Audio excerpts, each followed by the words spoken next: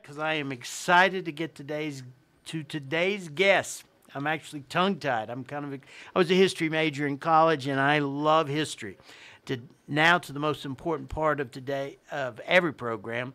Today's guests are Tyler Osborn and Jerry Taylor with the Towns County Historical Society.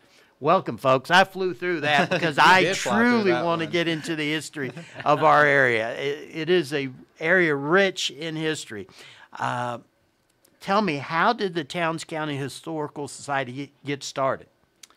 Well, it actually was started about the 1980s when we were working on Hearthstones of Home, a book of family histories for Towns County, Georgia. And after a while, it languished and kind of came back together in the 1990s.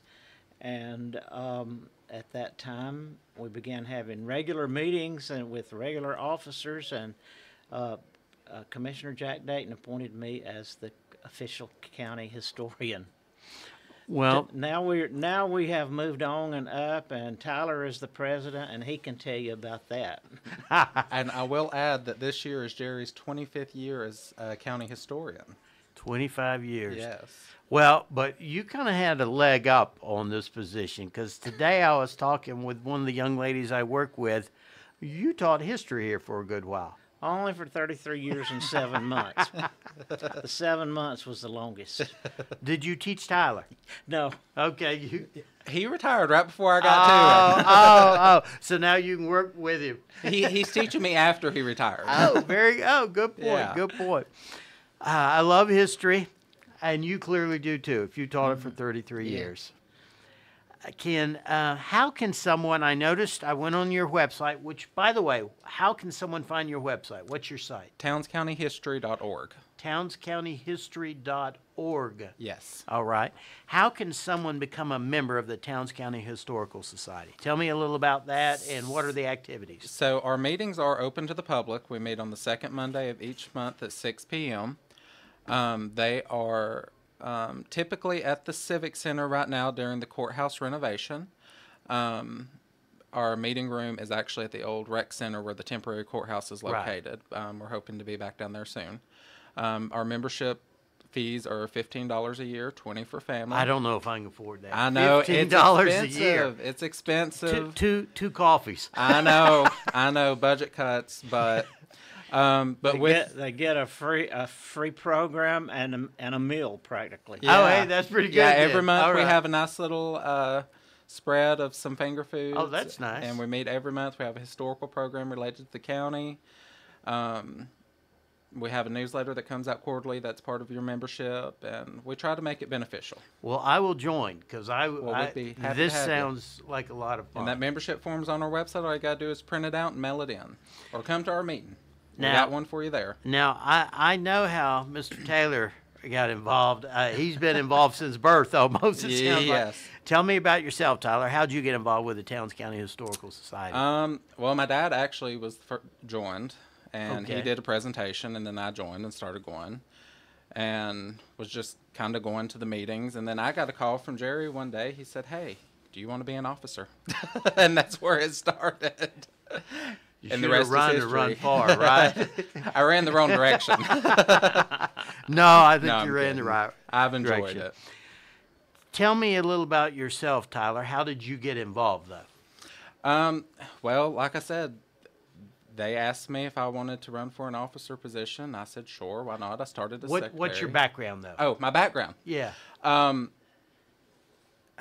Born and raised here? I'm born and raised here. Okay. I mean, this is my home. I'm sixth generation, naturally. So it just came naturally to me. Okay, I guess. Six generations. Sixth generation. Wow. Yeah. He had studied at Towns County High School a lot of computer stuff, and he had the skills that we needed. I understand that. I do. If you're in business or do anything nowadays, content and the delivery of content through the computer is so important.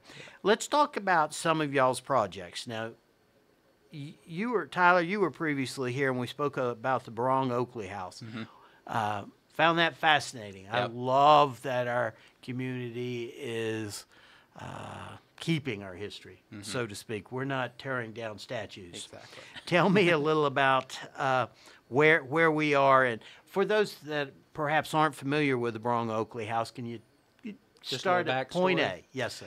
So the Brong Oakley House is the second oldest house within the city limits. The city defined it as a structure that needed to be saved back in 2018 in their strategic plan. And they finally were able to purchase it last summer. And when they purchased it, they asked the Historical Society to manage the restoration of it. We have, I'm happy to announce, officially raised $50,000 so far since last June, which is a big accomplishment. Sure.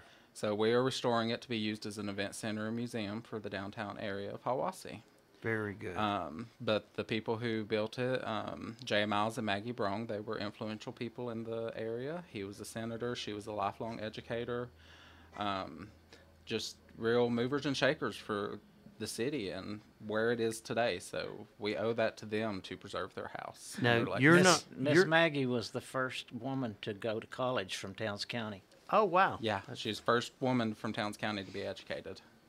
Now, Tyler or Mr. Taylor, y'all aren't swinging hammers out there, I don't think. So Not how are y'all yet. managing? I'm looking at both you grinning and laughing, so I know you're not swinging hammers or saw it. When you say you're managing, just trying to keep it historic, I mean, you have photographs, or tell me a little about managing the restoration of the home. We're the ones managing, helping hire the contractors, finding the contractors. So the first thing we did was get the roof contractors. So the city needed 3 bids. So we went out and found the bids for them, presented them to the city. The council, since they were paying for that, they made the decision on who they wanted to hire from there. But then here from the donations we're raising here from on out, the society will make that decision. Okay. And we'll hire the Tyler, tell them contractors. what we've accomplished so far. Oh, there's a long list. I mean, we've had preservation reports done on the house. We've hired a private preservationist. We've had a survey done on the home, an inspection done. The house is actually surprisingly stable and sound considering its age and the fact that it's basically sat vacant since the 80s. And that's all. There's a special page on Facebook dedicated to the house, the Brong Oakley House on Facebook. Then that's all listed on there of everything we've accomplished. Are there any before and after or any photos of the home? Slowly I'm putting them on there, but we are wanting, once we get some progress made on the inside and get it more a little bit cleaned up and safer, one of the goals is to kind of have like a small open house to help raise some money, charge a small entry fee, so because people want to come in and see it. Sure. How many? One really neat thing is that we located the original architect plans for the house. Where? The family had them. Amazing. What a blessing. Yeah. Yeah. So we have the original blueprints. That is cool. Yeah. How many fireplaces? Do you know? 1, 2, 3, 4, 5.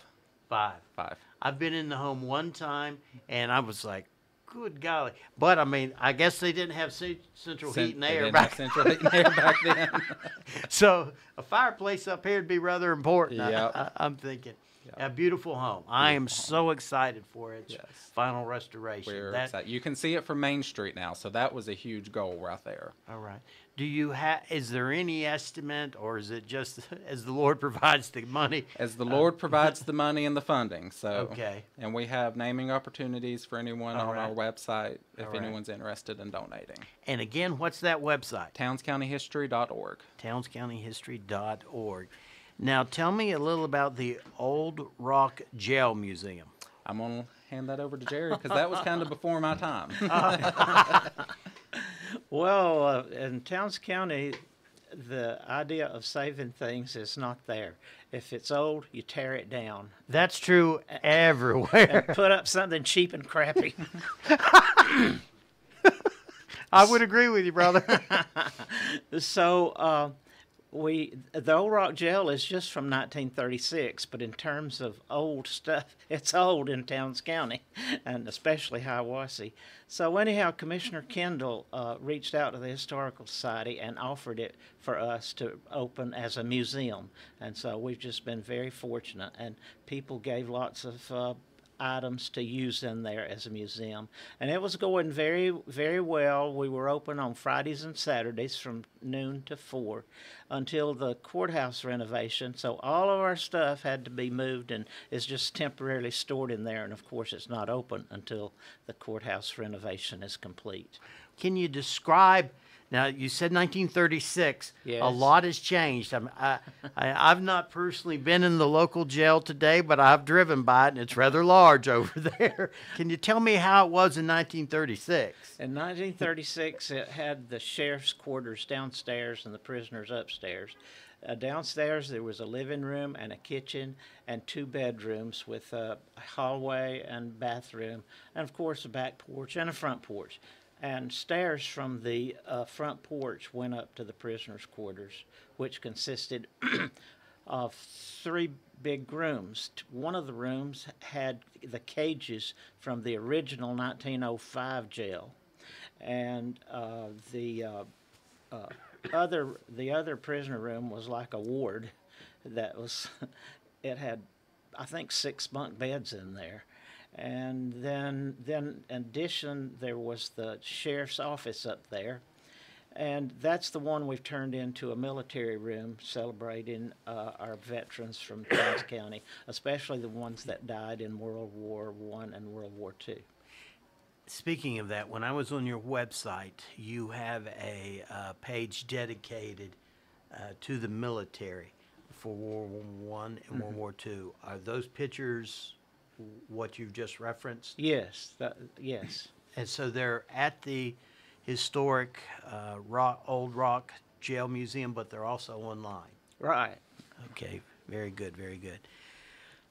Folks, if you've not been to their website, I encourage you to. They've got a lot of great information on the newspapers through time.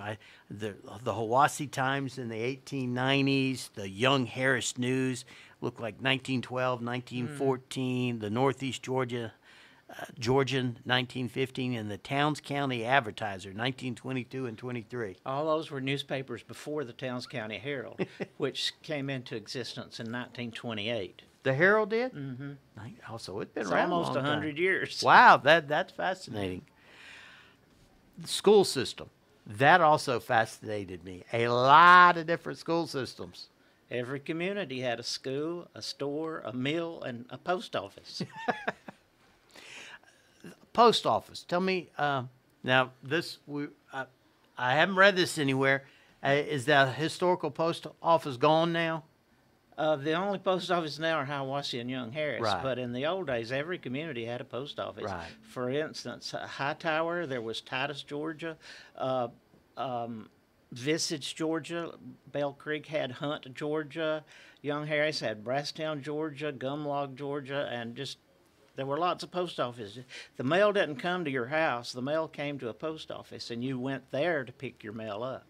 We may eventually get back to that system. Yeah, the well, way the okay. Well, mail's currently speaking going. of that, the Presley Post Office, which was up on Hiwassee River, many years ago, the Historical Society saved that post office, renovated it, and moved it to Hiwassee. So it's still in existence as a little museum. And Where's that at? next to the courthouse. Next to the courthouse. Yeah, there's that little island in the parking lot at the courthouse. It's that little blue building that sits in that island. Very good, very good.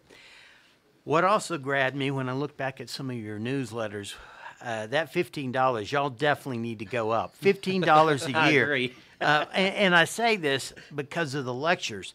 I noticed back in January you had a lecture exploring our local mining history. Yes. That was part 1, so part 2 is going to be coming this year too. All right. And then in November, there was the history of North Georgia's man-made lakes. Mm-hmm. That one looked fascinating to me. Yeah. Coupled with the one back in October, Out of the Lake, the story of the relocation of Towns County residents from Chautauqua Reservoir in 1941. I gave that program. I researched the TVA records of the people that were actually moved and how much money they were given and where they moved to and so on and so forth. Should they have kept their land? There wouldn't be a lake here. Okay. Well, I You sell may a lot not of, be in business. If I they kept sell a their lot of land. lakefront, so I'm very happy, but I feel sad. I'm not big on takings. The government coming in and saying, we're going to take this from you and we're going to pay you this.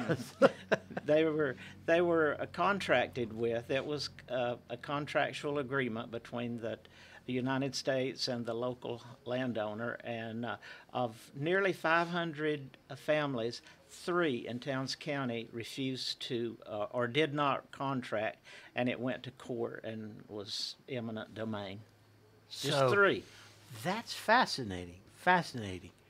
So there were how many families got relocated? Nearly 500. Nearly 500, and only 3. And that would have been, let me see, 1941. That's right. 1941 out of 5.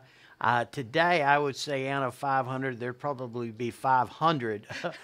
All of this took place from August to December 31st, 1941. That fast? That fast. Wow. That would never happen today. Well, one reason that made it pretty fast was that people here are patriotic. Yes. Their blood is red, white, and blue. And part of this was the patriotic movement of helping the Allies in World War II. 1941. Because place it in the time. water was needed down the way. I get it. That is fascinating. Then, back in September, there was Save to Raise the story of our historical buildings and homes. Mm-hmm. That one was... That was one me and Jerry did. So that one actually come about because of the Brong House. When I was doing research on it, I came across the historic survey that was done of Towns County in the early 70s. And we found this list of homes that the state had did and got to looking of how many were still around and how many weren't. So we've turned it into a presentation. That is fascinating. And we've given it several times since then at community presentations. Let's go back to the one you did in January, exploring our local mining history. Who presented that one? Bruce Roberts, who is one of our members. He's one of those, he loves to go out and explore the woods. He'll go find old home locations, old mines. He'll go photograph them. He's really great at documenting these for our future Does he records. lead like a trail of breadcrumbs if he goes into a mine? That sounds He a little does scary. go into the mines. There's some of these pictures, I mean, he'll fit into a hole. You don't know how he got in and out of them. Yeah, I'd look at the photos yeah. and I'd weep at looking at Yeah. that. As for that mining history, there was more mining here in the 1800s than you would imagine. What were they mining for? Gold, mica, quartz, all corundum, rubies, all kinds of minerals. Very interesting. A lot of the deeds today will have a clause reserving the mineral rights. Very good. Do you know when when part 2 of exploring our local mining history will be? Not yet, but it'll be on our Facebook page and our website. Okay, plug your Facebook page. What page is that? Facebook page, Towns County Historical Society, and again, our website is townscountyhistory.org. Folks, our guests today have been Tyler Osborn and Jerry Taylor with the Towns County Historical Society. There's a reason I love this area, and it's its rich history. And I love that we're red, white, and blue. Thank you for putting that out there, Mr. Taylor. And it still is that way to a great extent. Thank you for having We're us. blessed to live up here. Thank you so much.